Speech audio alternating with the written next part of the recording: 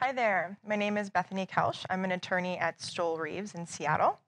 I spent the last several months revising the leasing forms, which included the creation of a few new forms that we'll talk about today. And in changing the leasing forms, because this is the first time they've been changed so significantly in several years, I approached the changes with an eye for practicality and flexibility in your deal making. There were three common goals throughout these revisions. The first goal was to bridge the gap between the way the lease terms read and the way that a tenancy and asset actually operate. The second goal was to better manage the expectations of all the parties to the lease from deal inception or LOI stage through occupancy and through expiration and renewal. And this can include better management of expectations with regard to budgeting, whether that be tenant improvements, triple net rates, or renewal rates, or just understanding or clarifying the rights and obligations of the parties throughout the tenancy. And the third common goal, which was kind of the overarching goal, was to reduce the overall conflict and confusion throughout negotiations and throughout the tenancy, all the way through expiration or renewal of the term. The most significant change that we'll start by talking about today was the addition of the work letter as Exhibit B or Exhibit C, depending on which form that you're using. And the reason why I want to start by talking about that today is because the addition of the work letter drove a lot of the other substantive changes throughout the leasing forms. After we walk through the work letter, we're going to discuss each of the clauses that the work letter impacted. These are the clauses that you're going to want to be mindful of relative to the substance of the TIs and relative to the terms and conditions of the work letter. Note that I may not refer to a particular section number as I walk through these clauses. This is because as you're moving through the leasing forms, each leasing form is going to have a different substance and the section numbers may not align. I will try to use consistent section numbers where they apply, but if I'm not using a section number, that's why. So the goals of the work letter were to raise the TI planning discussion as early on in the negotiation as possible. Also, the goal of the work letter was to clarify the rights and obligations of the parties throughout TI planning, as well as throughout the actual performance of the tenant improvements. So what does the work letter provide? What you were used to seeing was kind of a free field exhibit. I believe it was Exhibit C. And there was the form was bifurcated into work to be completed by landlord and work to be completed by tenant. But there was no infrastructure around what that looked like. So now what we've done is we've filled in some infrastructure and some terms and conditions around who is performing the work and how that work is to be performed. We've maintained the allocation of landlord's work and tenant's work in the work letter. However, now we've memorialized two mechanisms, both a turnkey improvement mechanism and a planned improvement mechanism. In the first section, you will see that the work to be completed by landlord, and this is only with respect to landlord's work. And note that this first section that memorializes turnkey and planned improvements is going to be the same for section 2, which memorializes the work to be completed by tenant. So what you'll see here is two option boxes. The first is the work is to be completed as identified below. And you'll see several categories of turnkey improvements that you can choose as applicable, and also a free form field for you to write in or specify what the scope of that work might be. The second option box states as mutually agreed upon between landlord and tenant as follows. This is the box you're going to want to check if the tenant improvements are going to be planned, whether or not that requires permits, drawings, etc. So the subsequent sections after this box set forth a TI planning process as between landlord and tenant. The same infrastructure or comparable infrastructure is set forth in section 2 with respect to completion of tenant's work. Moving down the work letter with respect to performance of tenant's work by tenant, subsection B imposes conditions on performance of tenant's work. You'll notice that there are 4 new option boxes. These are not requirements. These are areas where you can raise and discuss with your client as to what may be applicable for your particular landlord or what might be applicable for the particular scope of work. Section 3 clarifies the scope of any tenant improvement allowance and what it may be used for. You'll see in section 3, 3 new option boxes. The first box is for you to set forth what the TI allowance is in a price per square foot as it is to be applied to landlord's work or tenant's work. There's also a free-form field for you to write in what scope of work may be accepted from the TI allowance. In other words, what the TI allowance is not to apply to. The second option box is no TI allowance and allocates all costs and expense to tenant for performance of tenant's work. And lastly, the last option box is, again, no TI allowance and allocates all costs and expense to landlord for completion of tenant's work, except for, again, there is a free form field for you to accept out what landlord is not responsible for and also add a not to exceed number at the end of the clause. Section 4 clarifies the ownership of improvements and the removal obligations at termination or expiration. So you will see that Section 4 is an optional box. Note that because that will become important when we talk about other lease provisions that deal with alterations in tenant improvements. Section 4 states that the following scope of tenant's work either A, shall become the property of landlord, or B, shall be removed by tenant at its sole cost and expense. This clause also provides a free-form field for you to specify exactly which scope of improvements is either to become the property of landlord or is to be removed by tenant at its sole cost and expense. This is going to become important for you to coordinate with other areas of the lease because what you put in here as what is going to be removed by tenant or is going to become the property of landlord is going to want to be consistent with the other areas of the lease that deal with alterations in tenant improvements. So that summarizes what the new work letter provides. And now we're going to talk about the 6 other areas of the lease that you're going to want to be mindful of and that you're going to want your client to be mindful of and make sure that these provisions are consistent. This is going to reduce conflict and reduce confusion throughout ultimately what is going to be your client's tenancy. So what are the implications of the work letter on the remaining lease provisions? We're going to start at the top with lease commencement dates. What you're used to seeing for lease commencement dates is one option, which is insertion of a date certain upon which the lease will commence. Now what we've done is we've added 2 options. You can still insert a date certain. We've created some flexibility, and you also have an option for the lease to commence upon substantial completion of either landlord's or tenant's work, and also put a not to exceed date for lease commencement. The implications of these changes, again, are consistency with the work letter. So things that you can think through to make sure that your substantial completion date makes sense, or that selection of a substantial completion lease commencement date makes sense, is what is the scope of the TIs? Who is actually performing the TIs? Are there permits that are going to need to be involved? Think through those issues and make sure that whatever you're choosing as far as a lease commencement date makes sense for your client. In tandem with choosing a substantial completion lease commencement date is being mindful of the delayed possession clause.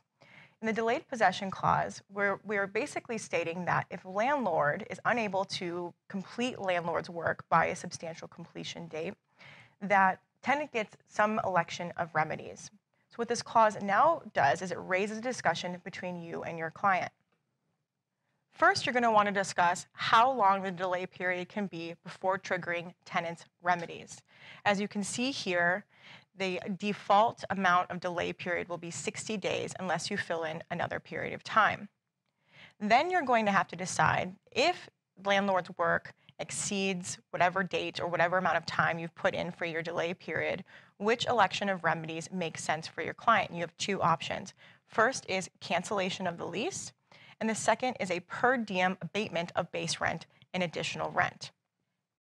The next area that we're going to want to be mindful of with regard to the work letter is the utilities and services section.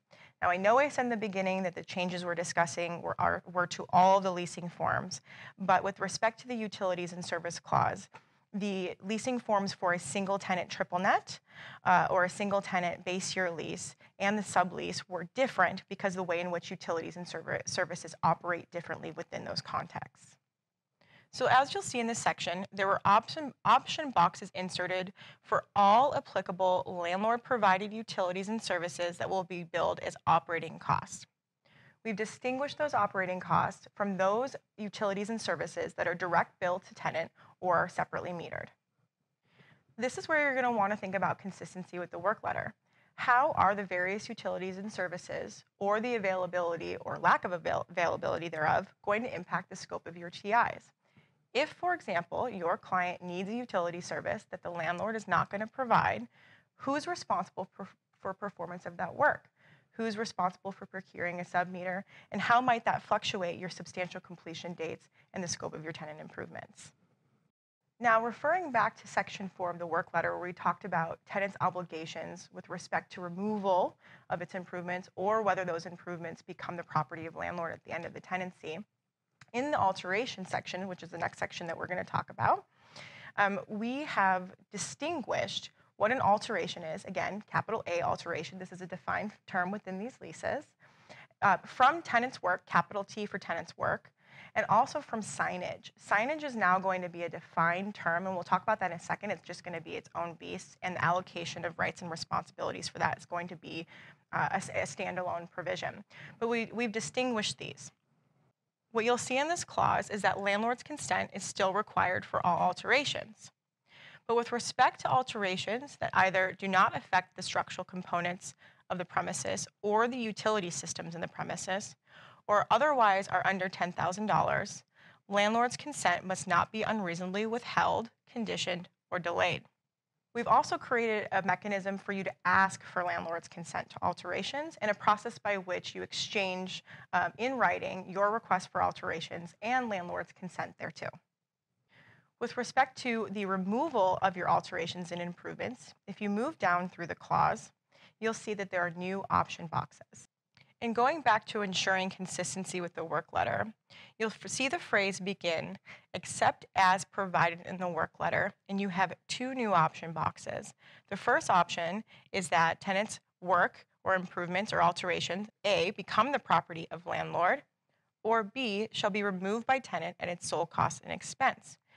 The nuance here to be aware of in the parenthetical is that these options might be modified unless landlord conditions its consent in writing upon tenant leaving a specified alteration at the premises, in which case tenant shall not remove the alteration and it should become the property of landlord. So you're really going to want to make sure that your work letter in Section 4 and your two option boxes in the alteration section, depending on which lease you're in, are consistent. As I mentioned when talking about alterations, signage is now its own operative term with a capital S. In the signage section, we've parsed signage from alterations and tenant improvements, and we've allocated full responsibility for installation of the improvements, removal of the improvements, and any necessary restoration as a result of the removal at all costs and expenses to the tenant, again, unless as otherwise stated in the work letter. The next section that we're going to talk about is the lien section. Now, this clause wasn't changed too substantively, but the one thing that you want to be aware of is that landlord was removed from the lien release process. So practically speaking, the way in which a lien happens is that either landlord or tenant perform work, it doesn't get paid for, and the property or the premises or the improvements itself get liened. Now, landlord will no longer accept or be required to post a lien release bond on tenant's behalf.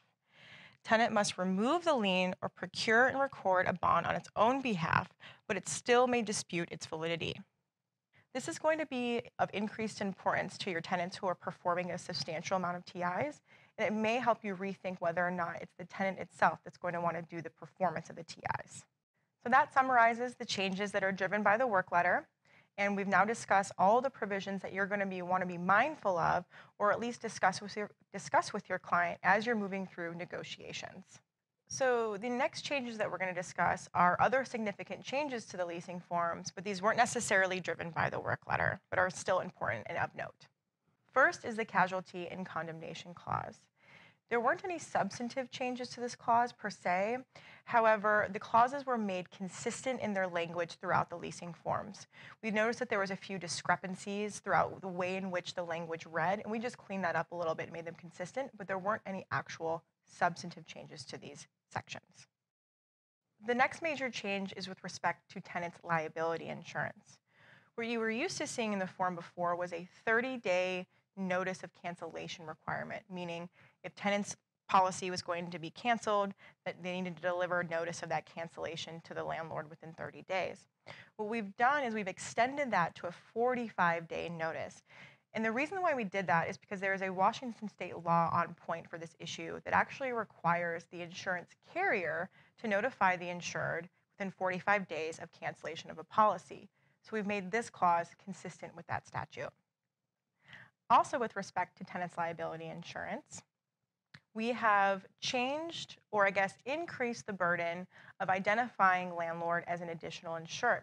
So before, the way that this worked is typically you delivered some form of accord form that simply identified landlord as an additional insured, or any other parties that landlord might designate, such as their property manager. Now what we've done is actually required you to deliver an additional insured endorsement, which is just different than a typical certificate identifying landlord on its face. And you'll see that change in the tenant's liability insurance section. With respect to tenant's property insurance, and note that this change that I'm about to discuss is only with respect to the single tenant triple net lease.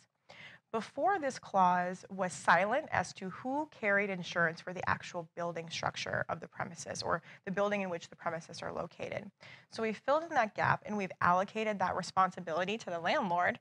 However, we've also allowed the landlord to bill back that cost to the tenant as additional rent, as additional rent is paid as set forth elsewhere in the lease. Next are the default provisions, and starting with default provisions relative to tenant's default. With respect to other non-monetary default section, the non-monetary default period used to be 30 days, meaning if tenant did not clear its breach within 30 days, then arguably a default was incurred. Now what we've done is said, provided that tenant is diligently pursuing a cure of their default in a period that is not longer than 60 days, they're in compliance with this clause. Similarly, in the failure to take possession clause, or default that is incurred as a result of the tenant failing to take possession of the premises, instead of a default being incurred for a mere passage of time, now what we've done is we've obligated the landlord to send a 5-day notice of the tenant's failure to take possession before a default is incurred. So moving on down the default provisions where we're discussing landlord's default, we've similarly afforded landlord a diligent cure period. So just as tenant now gets an extra 30 days to cure its breach of the lease, landlord similarly gets that 30-day period to diligently pursue a cure of its breach. The next clause we're going to discuss is the holdover provision. This is also not a clause that was changed very significantly, but what we did do is we cleaned up the language to better describe what a holdover tenancy is. So we're used to seeing that holding over of the premises without the consent of landlord constitutes a month-to-month tenancy.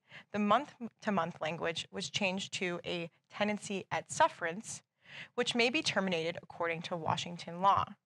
This is because Washington law defines a tenancy at sufferance and the terms and conditions upon which such tenancy can be terminated. It's important to note that a tenancy at sufferance means that all of the terms and conditions of the lease apply, not just that it's a month-to-month term. And finally, probably my favorite change of all the lease forms is to the notices provision. And we have removed fax transmission as a method of notice. So the clause remains the same, just note that notice is no longer given via fax transmission given our modern times. The next important change to be mindful of is in the hazardous materials clause. And what we've done is we've tempered landlord's representation and warranty and tenant's obligations with regard to existence of hazardous materials on the premises.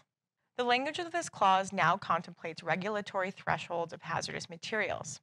So, with respect to landlord's representation and warranty that there are no hazardous materials on the premises, we've tempered this so that the representation and warranty is of landlord's actual knowledge of hazardous materials that are in excess of reportable quantities.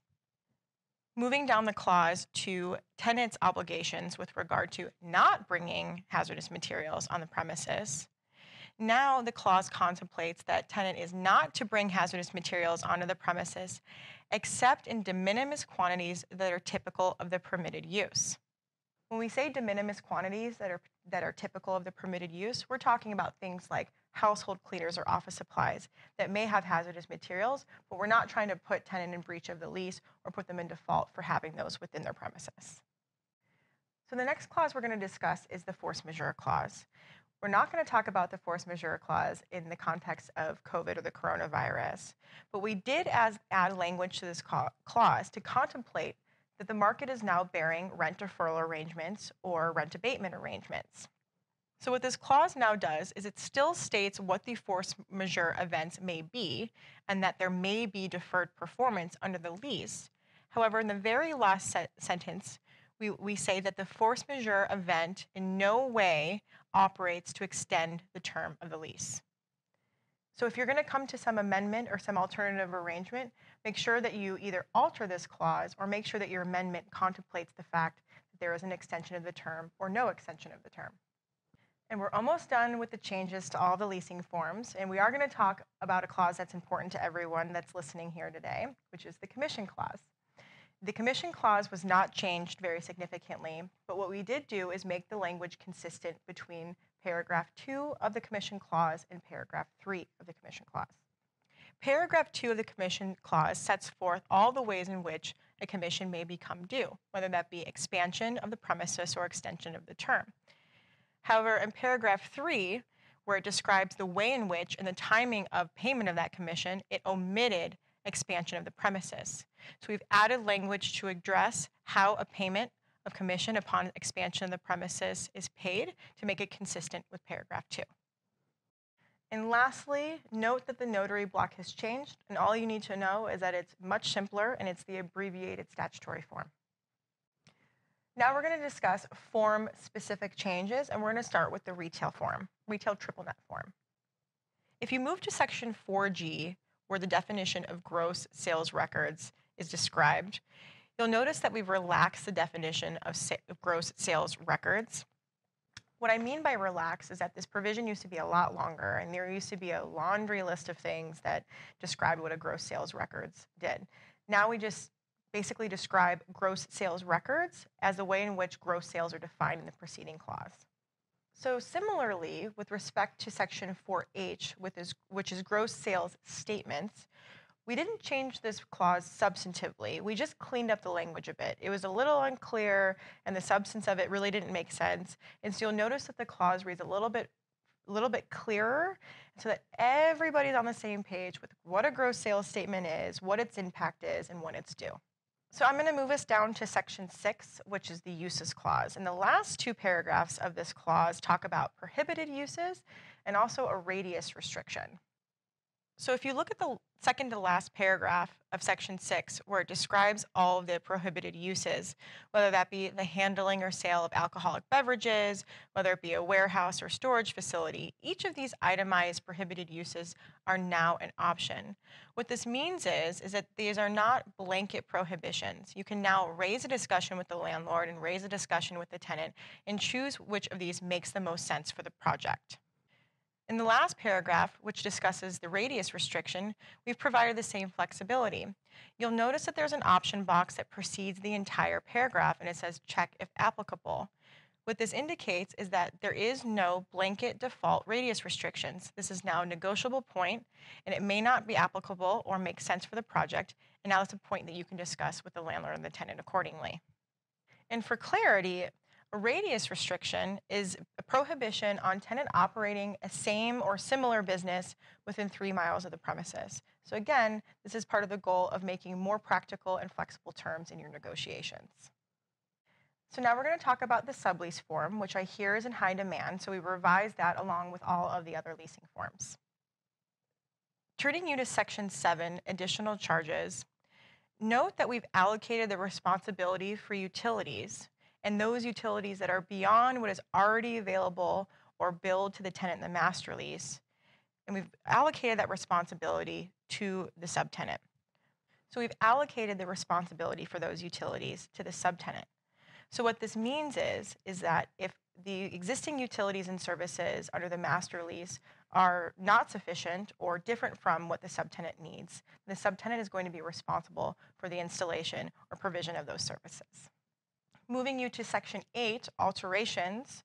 We've already talked about alterations and how we've distinguished capital A alterations from tenant's work or other improvements. And the sublease did also get treated with those changes. However, notice that there are no option boxes as in the other leasing forms at the bottom of this clause. So the default position will be that any alterations or improvements that are made by the subtenant must be removed by the subtenant at the end of the term. And a really important clause that we changed is the very last clause of the sublease, and that is landlord's consent to the sublease, which takes the form of Section 24. What you were used to seeing in this was a form of what we call like a landlord estoppel. And basically what that is landlord acknowledging that at the time that the tenant and the subtenant entered into the sublease, that the tenant was in compliance with all of the lease terms. You would usually see that more in an assignment context, not necessarily in a sublease context. So we removed that concept from this clause. You will also see that the line regarding tenant's compliance from the lease is no longer in here, along with the fact that tenant and subtenant are jointly and severally acknowledging to be bound to the terms of the sublease and the master lease. And I'm really excited to talk about the new forms that we've created, which include new letters of intent. So for those of you who used the SEBA letter of intent before, you'll know that it was kind of a free field form and it didn't necessarily align with the rest of the terms of the lease. So what we've done was we've created an LOI per each type of lease form that you're using. And again, going back to the goals that we discussed at the beginning of the presentation, we're trying to better manage the expectations of the parties from deal inception through negotiation of the lease term and into occupancy renewal. So by creating the LOI form that better aligns with the lease form, the LOI is going to better translate into the lease form once you start discussing the specific terms. So there are 6 new letters of intent, and they include the multi-tenant triple net letter of intent, the triple net retail letter of intent, a single tenant triple net letter of intent, a multi-tenant base year letter of intent, a multi-tenant gross letter of intent, and a single tenant gross letter of intent. So all of the new LOI forms have been disseminated to the brokerage community, and you'll see that they're pretty self-explanatory. That's either a checkbox or a fill in the blank. But if you do have any questions about those new LOIs or the way in which they translate into the leasing forms as the leasing forms have been revised, please feel free to reach out to SEBA. And you probably heard me mention that there was a new base year LOI, and that's because we've created a new base year form. So if you look at the old form, we used to have 2 option boxes depending on the method of payment being used, whether that's a base year accounting mechanism or a triple net accounting mechanism. We have now created a new standalone base year form that is separate from and distinct from the multi-tenant triple net lease. I'm going to move us to talking about all of the riders and addenda, and yes, there were changes to all of them. And the first that we're going to talk about are the option to extend rider and the rent rider. And the reason why I want to talk about those two together is because the way in which the rent rider was changed is such that if you do not complete the rent rider in full for both the existing term and the extended term, the option to extend rider will govern what the renewal rental rate is at the fair market value, as the fair market value is determined in the option to extend rider. So this is another area that you're going to want to ensure that there is some coordination and consistency if we're going to use both of those riders. So turning you to the rent rider, it now provides a rent schedule, and it also provides a CPI increase, but for both the existing term and the extended term. So now it allows you an opportunity to determine what the extended term rental rate will be up front. Turning you to the option to extend rider, it still provides for a market rate mechanism, but provides that the market rent will not be less than the base rent last payable at the expiration of the term. Be aware of what fair market means in the option rider, however. We've imposed a floor, meaning when I said that the base rent payable upon the extended term will not be less than the base rent payable upon expiration of the preceding term, we've imposed a limit, meaning whatever fair market value is, it cannot be lower than the rent that was last payable. So make sure that you note that nuance and make sure that both of your clients are aware of it. Now we'll discuss the retail use rider. And if you remember, what the retail use rider used to say at the very top as a preliminary provision is it called out that sections 9 through 14 are only applicable if landlord leases to more than one tenant.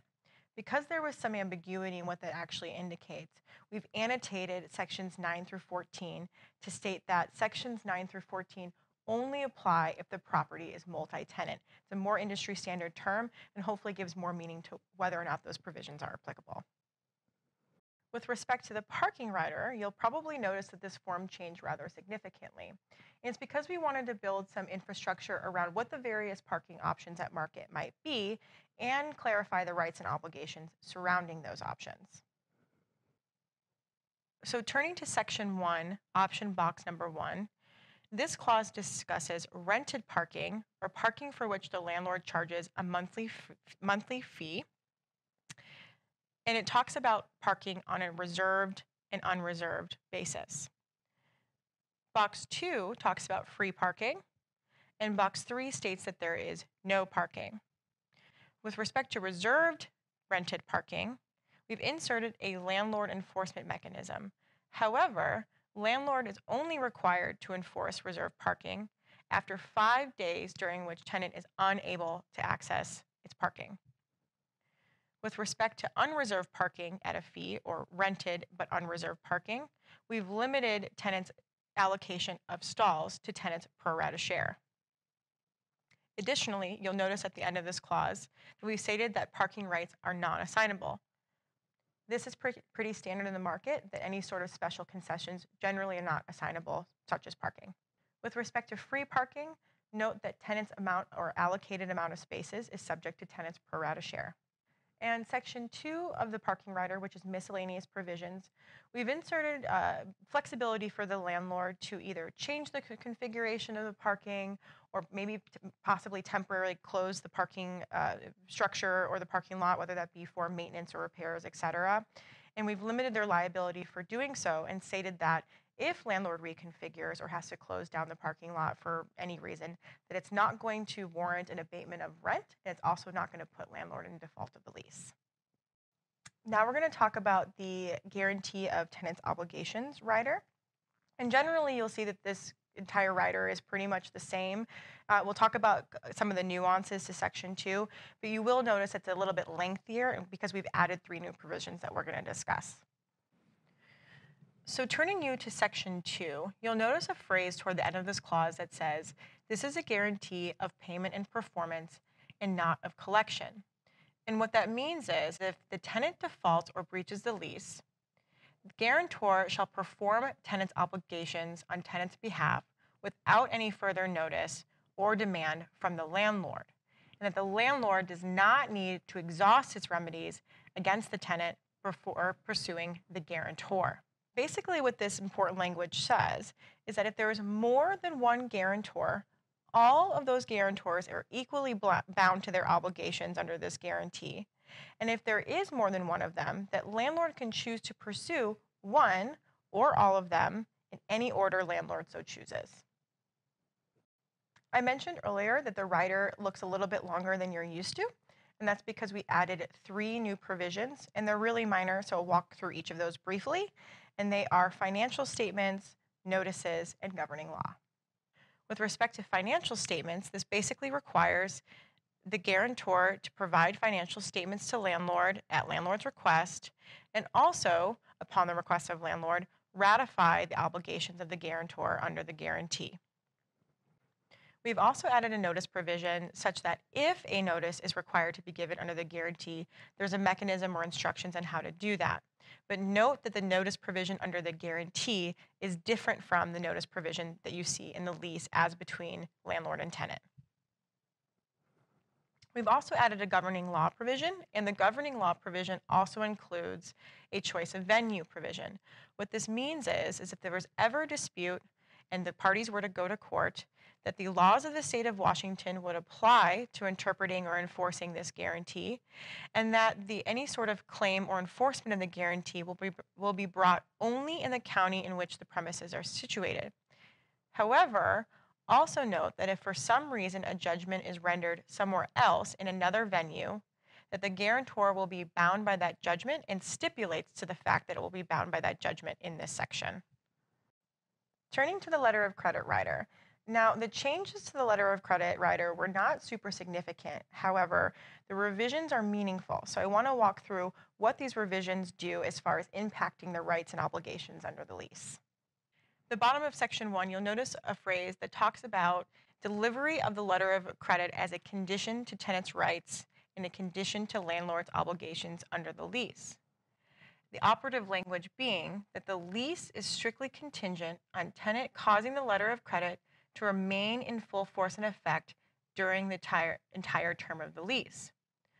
Also notice that landlord now has a right to approve the form of the letter of credit that is acceptable to landlord. So the takeaway from these changes for the broker is that the form of the letter of credit and delivery of that letter of credit to landlord is a really important component to execution of the lease. Now I'm going to turn us to section 3, which is draws on the letter of credit, and we're going to talk about 3 components that were revised in this section. The first component is that landlord's draw on a letter of credit does not constitute an advance payment due under the lease. What this means is that in the unlikely event that the landlord has to draw on a letter of credit, landlord's receipt of those funds is aside from the charges that your tenant has to pay under the lease, and they still should be paying those. The second component is that if landlord is delayed on their drawing of letter of credit, landlord's delay in drawing on that letter of credit will not indicate a waiver of landlord's right to do so. What this means is that there's a concept in the law that basically says that if you continuously fail to exercise a right, or if there's a delay in you exercising your right, that you're indicating that you're waiving your right to do so. Inserting this language is such that you are maintaining landlord's right to draw on a letter of credit, even if there's an event of delay. So the third component is a limitation of landlord's liability for drawing on a letter of credit in an automatic bankruptcy stay setting. What this clause says is that landlord will not be liable for any indirect, consequential, special, or punitive damages incurred by tenant if landlord violates the automatic stay and draws on the letter of credit. So it's important to understand what a bankruptcy stay is. A bankruptcy stay happens when a debtor files for bankruptcy and the court says that its creditors are not allowed to pursue that debtor any further for collections. It's a protection for the debtor. So what this language is intended to do is to limit landlord's liability if it is drawing on that letter of credit when there is a bankruptcy stay in place. So the last of what we're going to talk about today are the listing agreements. And the changes were to the exclusive lease listing agreement and the exclusive agency lease listing agreement. Note that the changes that I'm going to talk about were largely the same between those two forms, so I'm going to talk about them in the collective.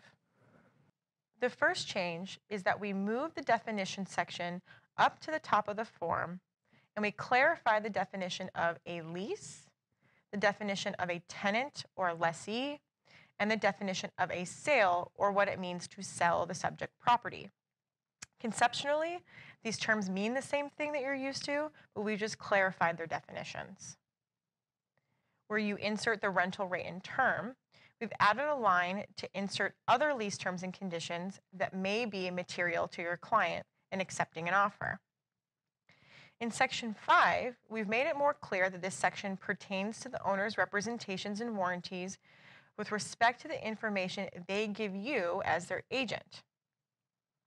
Additionally, the clause no longer refers to the term information pages attached to the agreement as containing the property information that the owner is warranting. Rather, the clause has been made more broad to state that generally all property information given by the owner during this agreement is subject to the warranty under this clause.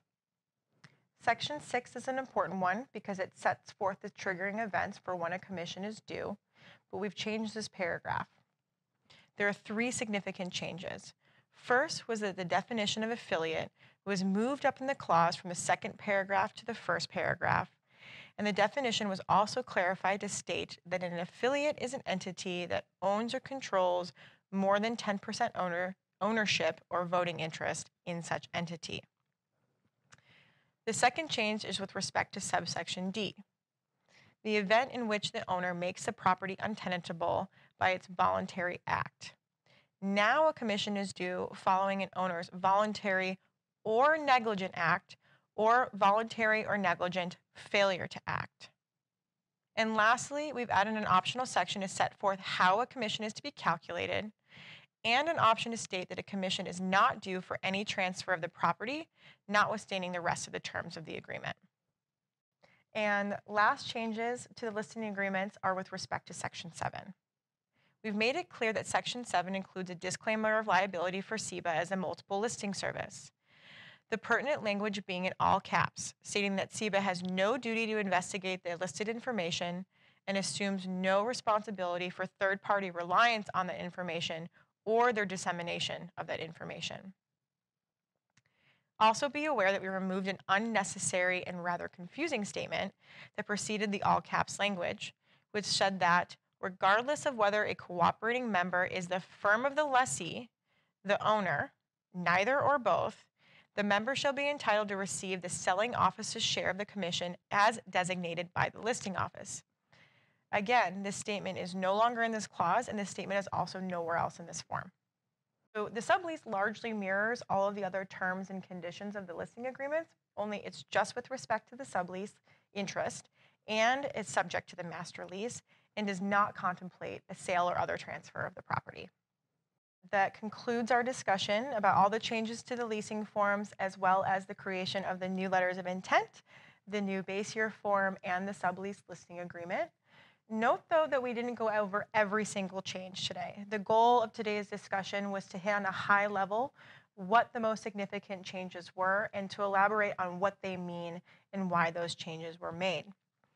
Given that there were creation of a few new forms and we didn't really discuss those in too much depth today, please feel free to reach out to SEBA with any questions on how to complete those forms or how to use them. Thank you so much for taking the time to walk through the leasing form changes with me today. Hopefully you found, as I did, that the new forms create more flexibility in your deal making and better address your client's goals and objectives overall.